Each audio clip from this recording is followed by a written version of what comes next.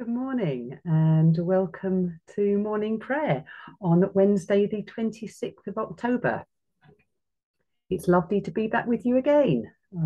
And this morning, we commemorate Alfred the Great. And just for a small amount of background, Alfred the Great was born in 849 AD and was King of Wessex. And Wessex is southwest in modern day England. And Alfred the Great died on the 26th of October, this day, in 899 AD. And he was particularly known amongst many ventures and achievements as defender against Viking invasion, and he was a social reformer. So that's Alfred the Great, who we remember today.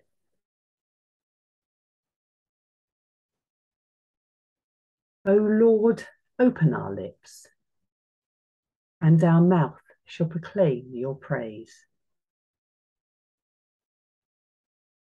Blessed are you, Creator of all. To you be praise and glory forever. As your dawn renews the face of the earth, bringing light and life to all creation, may we rejoice in this day you have made, as we wake refreshed from the depths of sleep, open our eyes to behold your presence, and strengthen our hands to do your will, that the world may rejoice and give you praise. Blessed be God, Father, Son, and Holy Spirit. Blessed be God forever.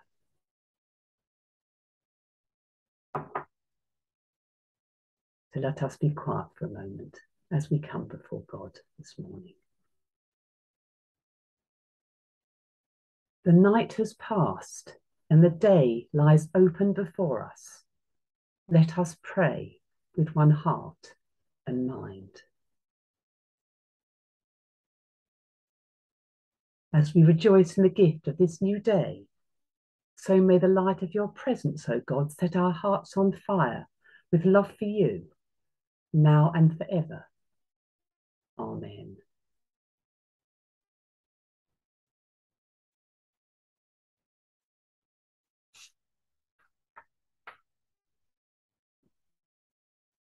I'm now going to read Psalm 112, which I think is a beautiful psalm.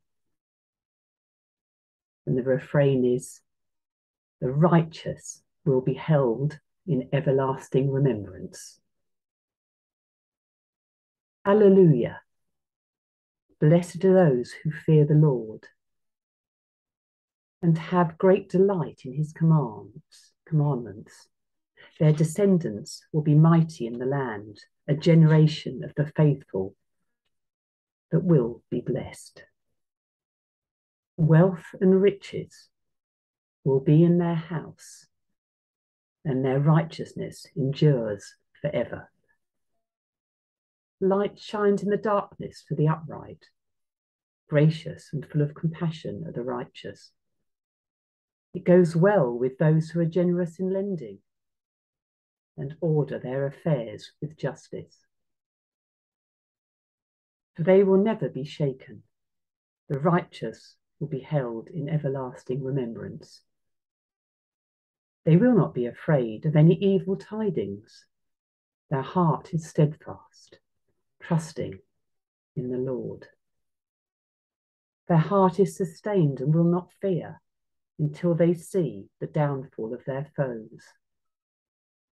They have given freely to the poor. Their righteousness stands fast forever. Their head will be exalted with honour. The wicked shall see it and be angry. They shall gnash their teeth in despair. The desire of the wicked shall perish. The righteous will be held in everlasting remembrance. Generous God, save us from the meanness that calculates its interest and hoards its earthly gain. As we have freely received, so may we freely give. In the grace of Jesus Christ, our Lord. Glory to the Father, and to the Son, and to the Holy Spirit, as it was in the beginning, is now, and shall be forever. Amen.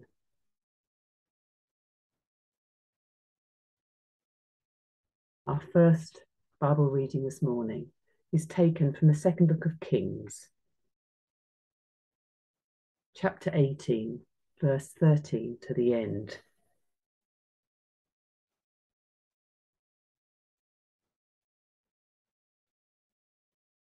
Now the promised land has been split into two kingdoms, Israel in the north and Judah in the south. And by the end of this book, both parts,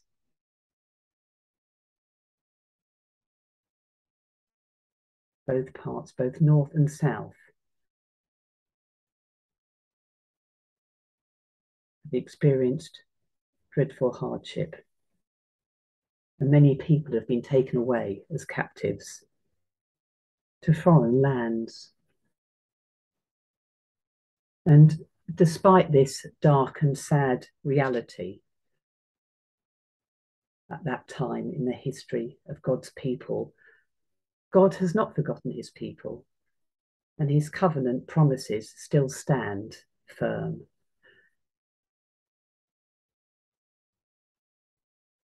And in chapter 18, after this very sad part of history, Hezekiah has become king of Judah, and he trusts God, and he rebels against the Assyrians.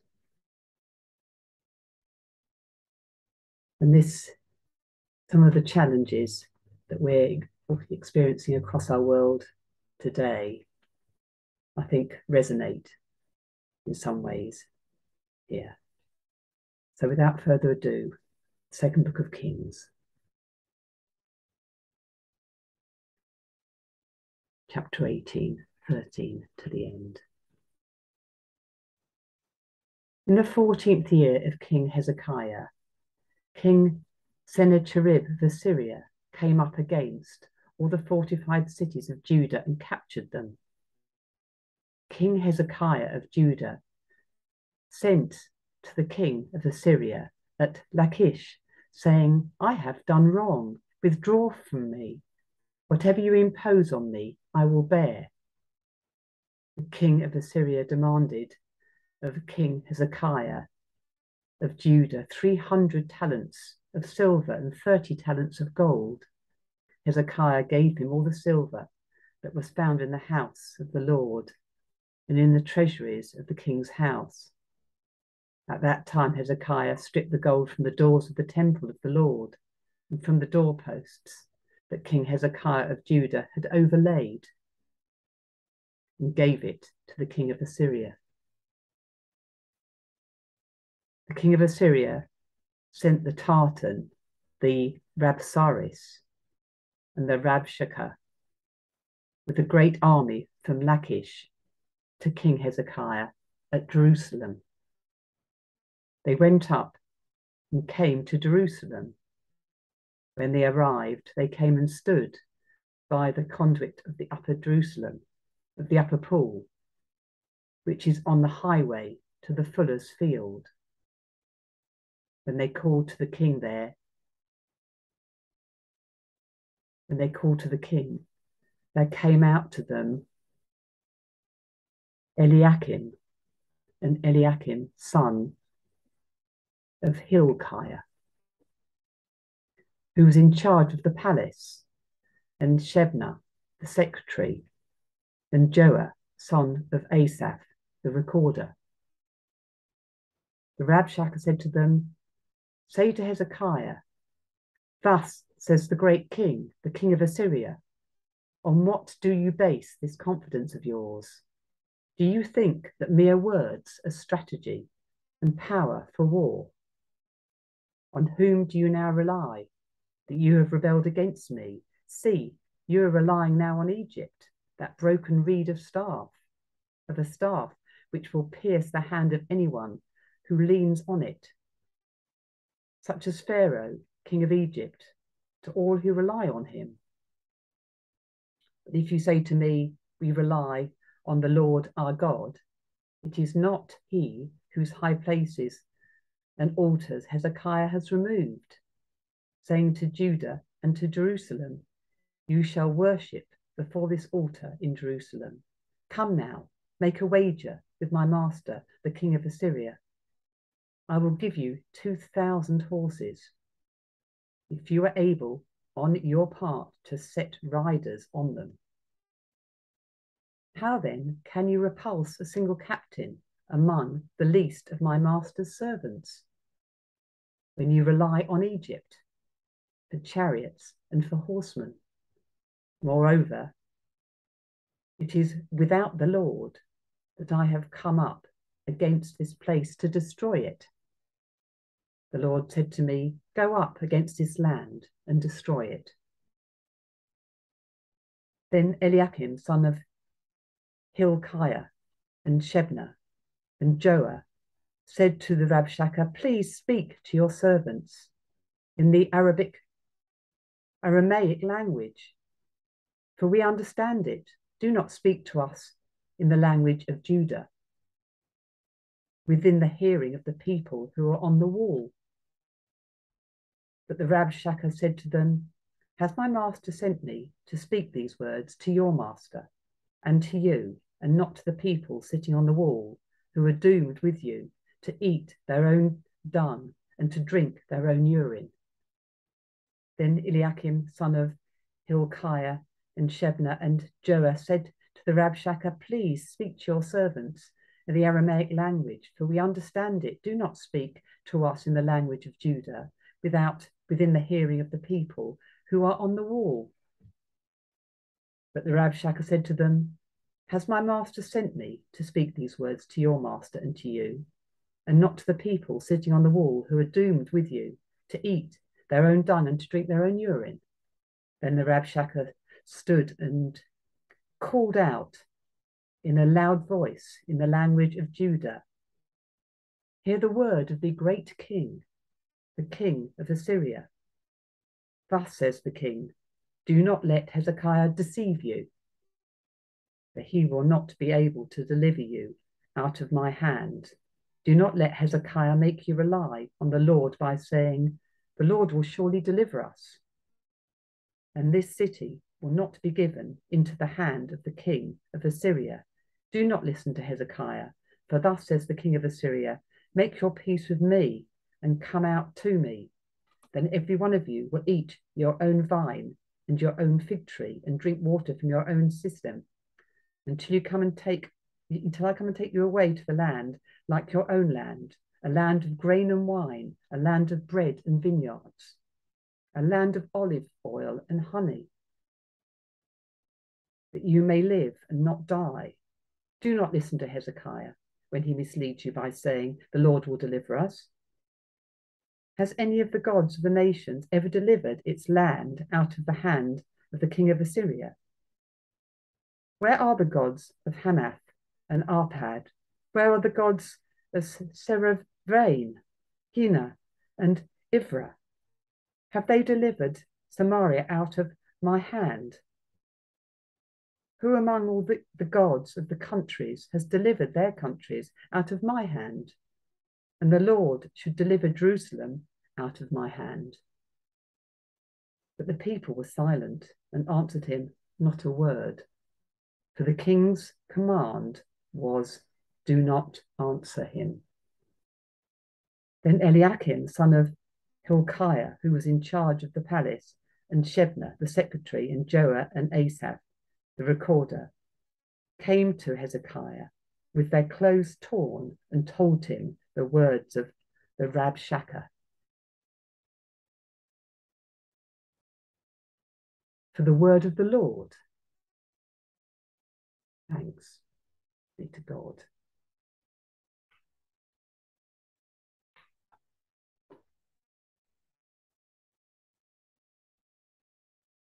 Our second reading this morning, our New Testament reading, is taken from Philippians 2, verses 1 to 13. That's Philippians 2, 1 to 13. If then there is any encouragement in Christ, any consolation from love, any sharing in the Spirit, any compassion and sympathy, make my joy complete. Be of the same mind, having the same love, being of the same accord and of one mind. Do nothing from selfless ambition or conceit, but by humility regard others as better than yourselves. Let each of you look not to your own interests, but to the interests of others. Let the same mind be in you that was in Jesus Christ, who, though he was in the form of God, did not regard equality with God as something to be exploited, but emptied himself, taking the form of a slave, being born in human likeness, and being found in human form, he humbled himself and became obedient to the point of death, even death on the cross. Therefore, God also highly exalted him and gave him the name that is above every name, so that at the name of Jesus every knee shall bend, in heaven and on earth and under the earth, and every tongue should confess that Jesus Christ is Lord, to the glory of the Father. Therefore, my beloved, just as you have always obeyed me, not only in my presence, but much more now in my absence, work out your own salvation with fear and trembling. For it is God who is at work in you, enabling you both to will and to work for his good pleasure.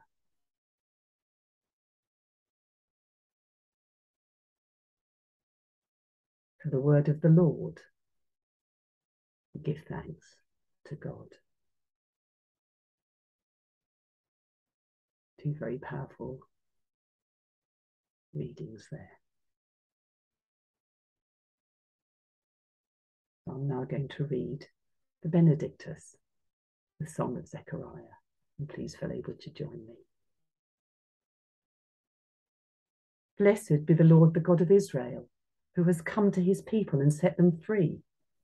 He has raised up for us a mighty Saviour, born of the house of his servant David.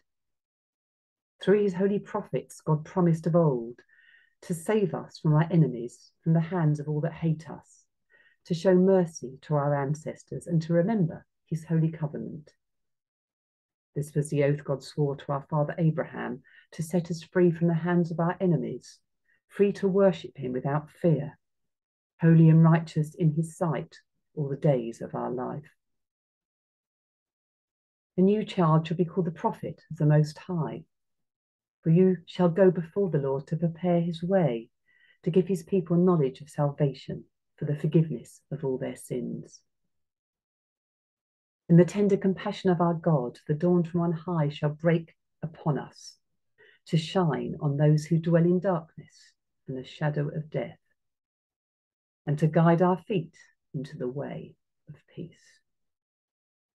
Glory to the Father, and to the Son, and to the Holy Spirit, as it was in the beginning, is now, and shall be forever. Amen.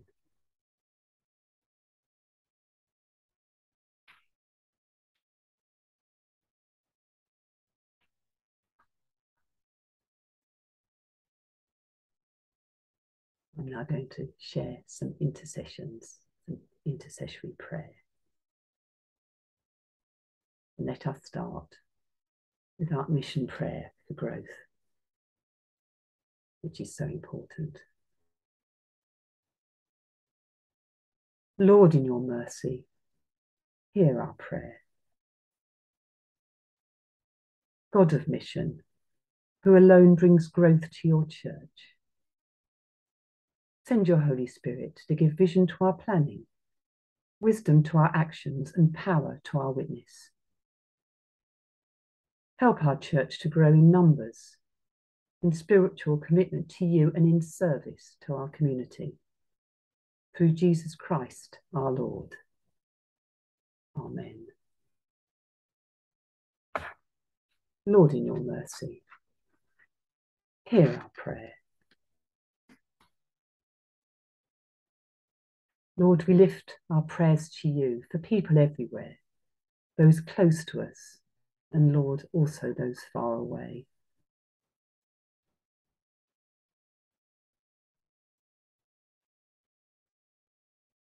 Lord, we pray for our worldwide church, for the Church of England here and further afield, and we ask for your help to grow in faith, Lord. Lord, help us also to respect the beliefs of others, even if we do not share them, to celebrate what we have in common and to accept our differences. Lord, guide us in our ministries as we live each day determined to spread the good news of your Son, Jesus Christ. Lord, in your mercy, hear our prayer.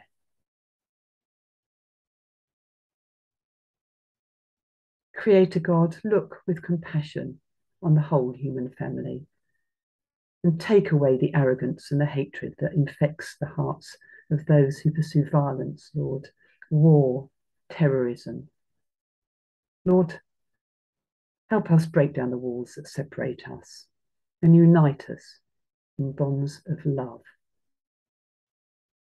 in bonds of peace. And we pray today, Lord, for the peacemakers throughout the world. May they bring hope out of despair, peace out of conflict, and prosperity out of poverty. Lord, in your mercy, hear our prayer. Lord, we pray for all those close to us and those we know and love, and those we are supporting in so many different ways, who are experiencing difficulties at this time, whether it be the mind or the body, Lord, or the spirit, or a combination of these, Lord. We pray for those people. And we know, Lord, that it's not so often them, it's them and us. We all experience difficulties, Lord.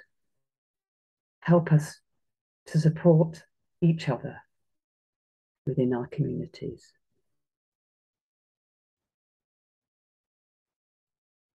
And Lord, we pray for those who have died, particularly those who have died recently, Lord. And those who are by years mind. Let us take a moment of silence as we think of those close to us who we have loved. And who have now moved on to heaven.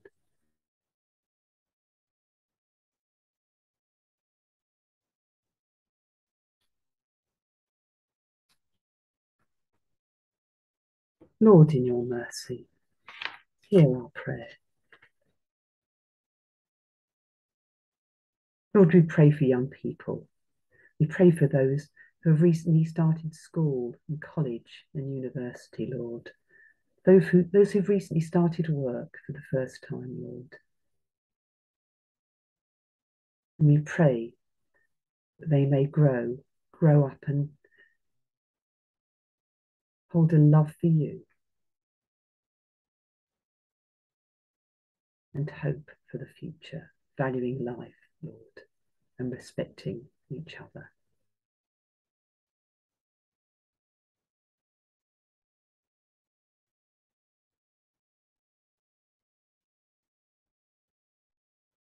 Lord,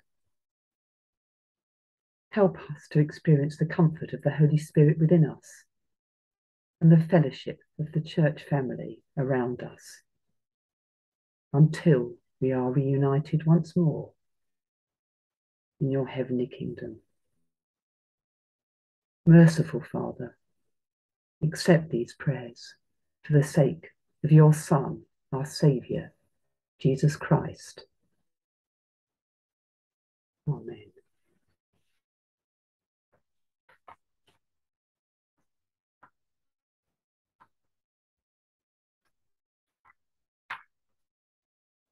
And the collect for the day. God, our Maker and Redeemer, we pray you of your great mercy and by the power of your holy cross to guide us by your will and to shield us from our foes, that after the example of your servant Alfred, we may inwardly love you above all things. Through Jesus Christ, your Son, our Lord, who is alive and reigns with you in the unity of the Holy Spirit, one God, now and forever. Amen. Let us pray with confidence as our Saviour has taught us. Our Father in heaven, hallowed be thy name. Thy kingdom come, thy will be done, on earth as it is in heaven. Give us this day our daily bread, and forgive us our trespasses, as we forgive those who trespass against us. And lead us not into temptation, but deliver us from evil. For thine is the kingdom, the power, and the glory, for ever and ever. Amen. The Lord bless us and preserve us from all evil, and keep us in eternal life. Amen. Let us bless the Lord. Thanks be to God.